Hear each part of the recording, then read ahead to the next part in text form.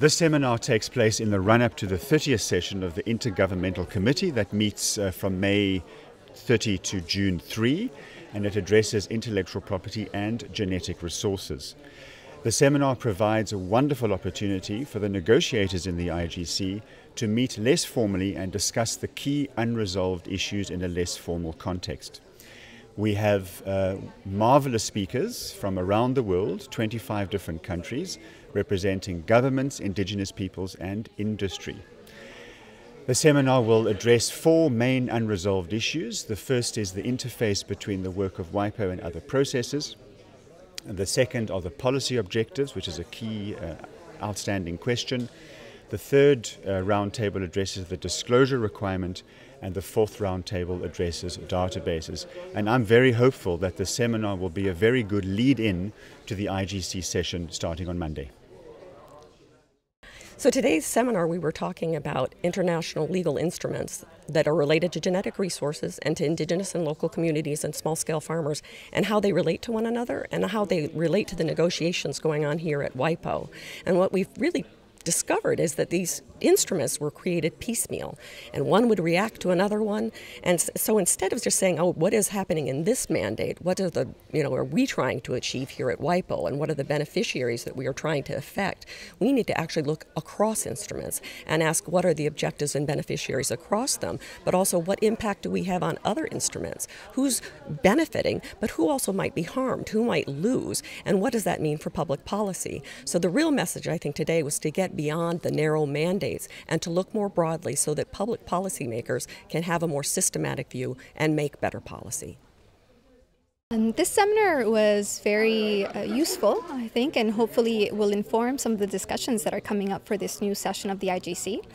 We're in a new context with a renewed mandate from the IGC, as well as last year having concluded at the United Nations level the Sustainable Development Goals, also the conclusion of a new agreement on climate change. So we have a broad framework that now should also inform the continuation of negotiations in the IGC. This session I tried to discuss the linkages with other international legal frameworks, in particular the Convention on Biological Diversity and the Nagoya Protocol, as well as the Food and Agriculture Organization Treaty on Plant Genetic Resources for Food and Agriculture, alongside other important instruments in the area of human rights law. As we know, there is important developments taking place with regards to rights of peasants and other rural workers, as well as with regards to transnational corporations, and so regulating some business practices. And then the intellectual property framework is in this discussion finding a place for how it should evolve to also find coherence in the implementation and complement the objectives of the broad overall legal framework. So I very much look forward to the discussions in the IGC next week. Yes, basically what I was saying is that when you're talking about the objectives of what the IGC is trying to accomplish around genetic resources, there's no need to look specifically at the ABS system, because the ABS system functions outside of the intellectual property system. You should concentrate on what the intellectual property system needs to do to make ABS work, and what it needs to do is it needs to do what it does, which is provide information. It needs to do that better, and it needs to provide information on the origin and source of genetic resources and traditional knowledge by having a disclosure requirement. Because that is exactly what intellectual property system does, and the ABS will be taken care of under national legislation and outside of the IP system. My message today was I focused on three policy objectives, and the most important of these was the use of the promotion of innovation through the patent system. The patent system, according to a number of economic studies, has been shown to increase the number of jobs in small companies, to increase sales, and to increase a firm's chance of success overall. We have a proposal on the table called a new disclosure requirement that could threaten the grant of a patent and also revoke a patent. This could have the potential to take away these incentives that are provided under the patent system. So that is of a big concern to the U.S. delegation. some alternatives would be to focus on objectives such as providing relevant prior art to patent examiners.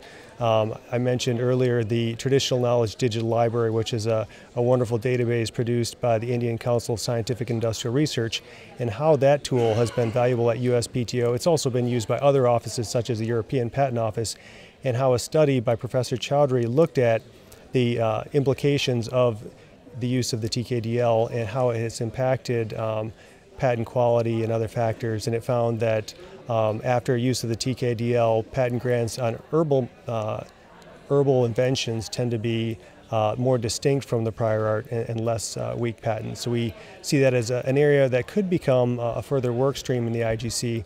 And we also see another area that could be a further work stream is the use of national laws outside of the intellectual property system. That's another objective. And I gave earlier the example of the U.S. National Park system, Yellowstone National Park in particular, where national laws were created that would require bioprospectors to obtain permits in order to collect samples, and as a part of the permit process they'd have to enter into cooperative research and development agreements that would allow us to transfer benefits and to prevent misappropriation. All these concepts are very much relevant to the discussion next week, because I believe that the objectives are key to driving the negotiations next week and coming up with a meaningful outcome. Para la Secretaría General de la Comunidad Andina es un placer participar aquí y llamar la atención sobre algunos temas que tienen que ver con la protección de los conocimientos tradicionales y de los recursos genéticos en general, y en particular para los 4 países que integran la Comunidad Andina: Bolivia, Colombia, Ecuador y Perú. Estos 4 países son mega diversos y en consecuencia de ello debe ser protegido este patrimonio. Por ello, la Comunidad Andina desde el año 96 cuenta con una normativa al respecto de protección a los recursos genéticos y a los conocimientos tradicionales, haciendo un vínculo muy fuerte con la propiedad intelectual. También contamos con la Decisión Andina 486 que asiste también a la Decisión 391 en razón de que no se concederán derechos de propiedad intelectual siempre que estos hayan sido solicitados en violación de una norma que contravenga el patrimonio, digamos que vaya en contra del patrimonio genético de los países de la Comunidad Andina.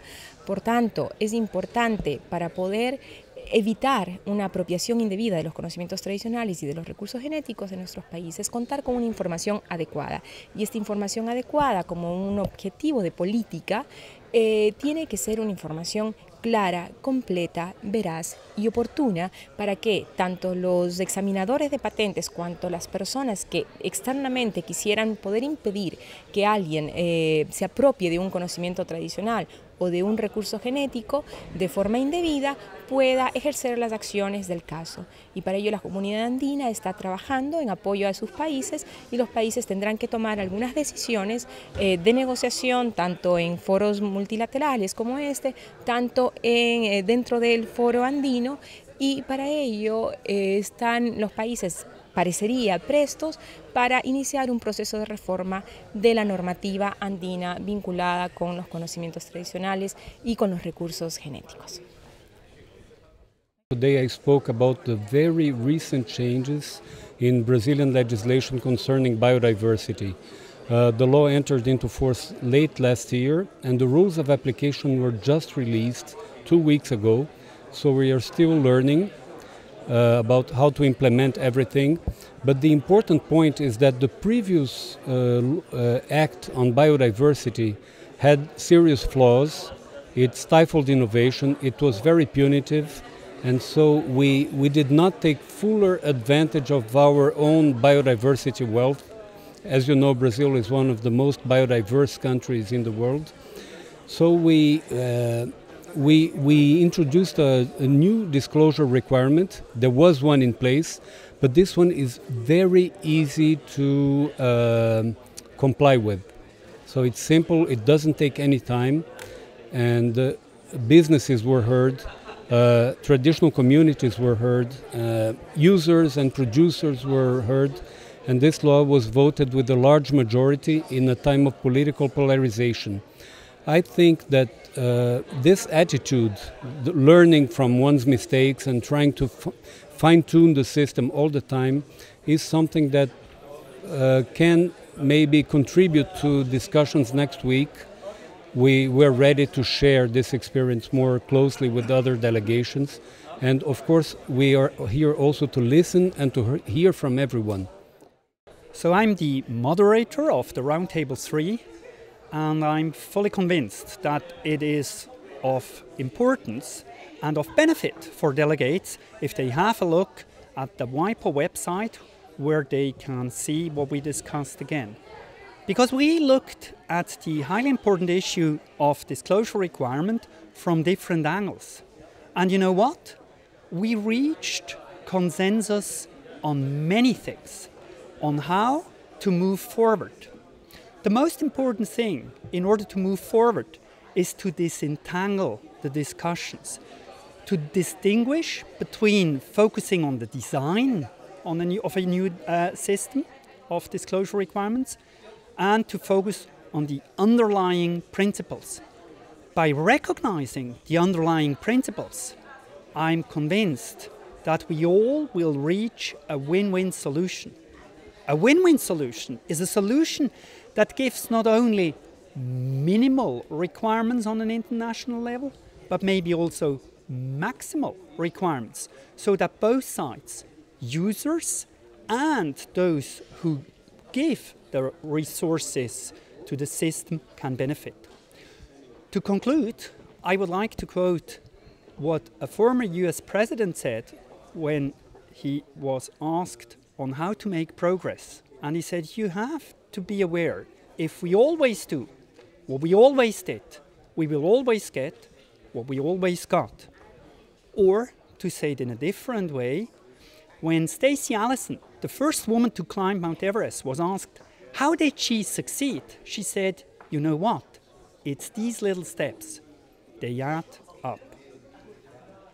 My main message really was to remind us that most of the world's population is already under a disclosure regime.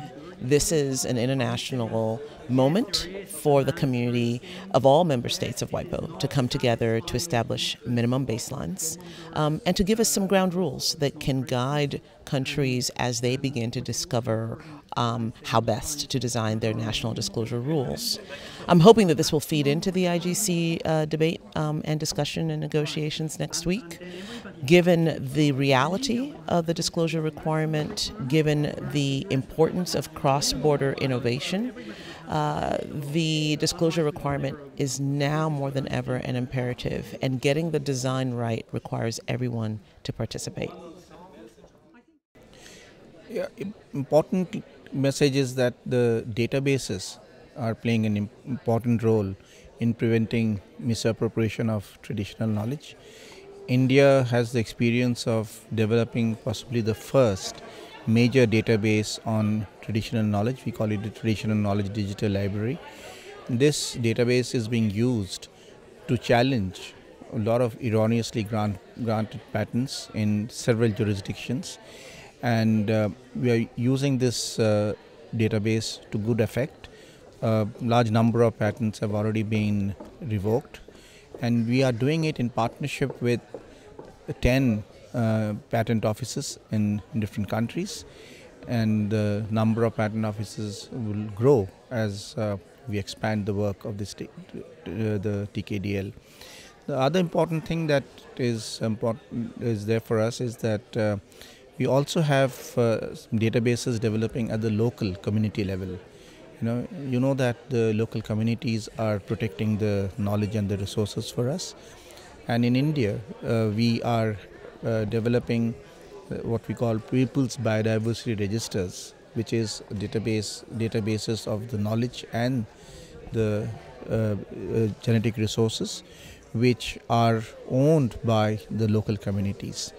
And this, to my mind, will provide a very good basis for granting positive protection to the local communities. Well, the participation in the seminar was very useful. We were very much, I was very much interested in the disclosure requirement discussions, which I felt was very interesting because we were able to discuss in detail the scope and the level of disclosure that is required in national and regional and international norm setting process.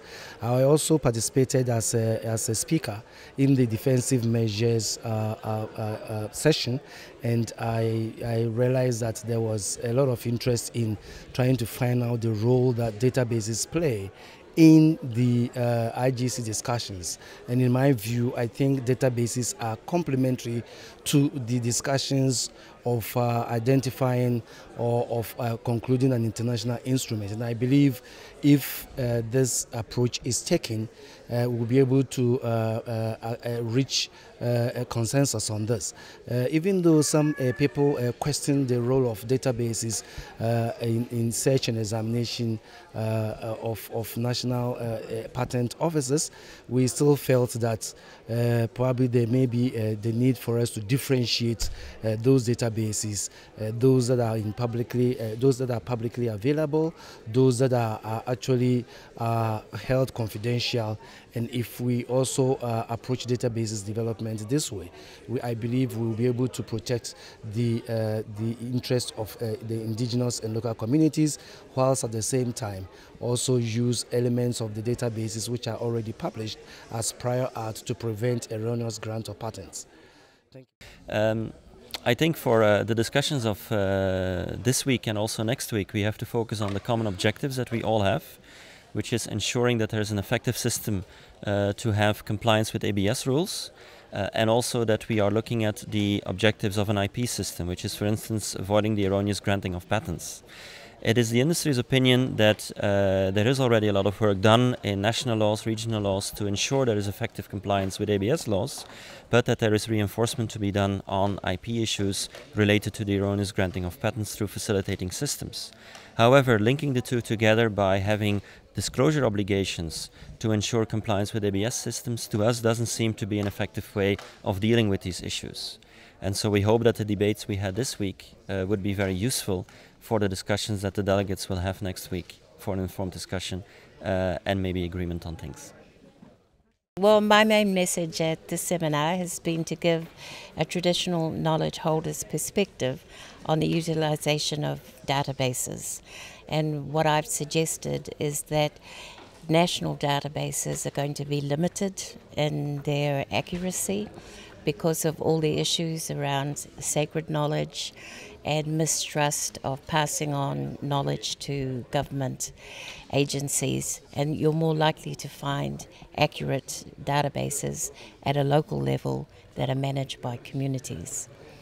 So I felt it was important to make that intervention here and feed it into next week's IGC as states begin to explore in more detail how functional these databases can be. Hi, my name's China Williams. I'm from the Royal Botanic Gardens, Kew. I took part in this seminar to give everyone an idea of the kind of databases that are created at Kew, primarily scientific databases. Kew recently did a study that showed that there are over 30,000 plants have a recorded plant use, and that's out of a total of 400,000 plants. So we need to record a lot more uses. One of the key issues that we heard from patent offices is needing consistency in searches. So I think one of the things that scientific databases can help with is helping find the right names for plants, and also a consistency in the way that plant use is recorded. The seminar has just finished, and I'm getting very good feedback on it. The people who participated are saying, first of all, it was very frank, honest. People were very open about what's happening at the national level, which is very good. It was also very substantive and factual, a lot of rich information about what's happening in each country. And finally, I think they appreciated the very explicit link to next week's IGC session. So I'm very confident that the seminar has set the stage for next week. I think all the delegates are fully into the issues. The atmosphere was also this week at the seminar very, very good. And I'm confident that substantively and in terms of the atmosphere, we'll have a productive and good IGC session next week. All the resources from the seminar are on the website. There's all the videos, the short interviews, and all the PowerPoints. And I encourage those watching this to go and look at those rich resources. Thank you.